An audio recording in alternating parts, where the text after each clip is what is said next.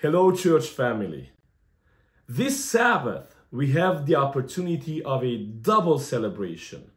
Celebrate Jesus Christ, the Creator, the Lord of the Sabbath, and celebrate Jesus Christ, the creature.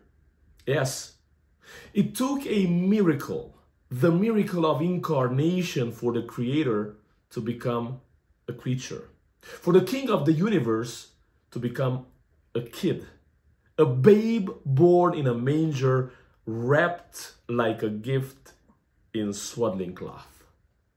I'd like to invite you and all those that came home for Christmas to join the Laguna Niguel Seventh-day Adventist Church in this double celebration, in person or online. The title of my sermon: No one ever came the way He came.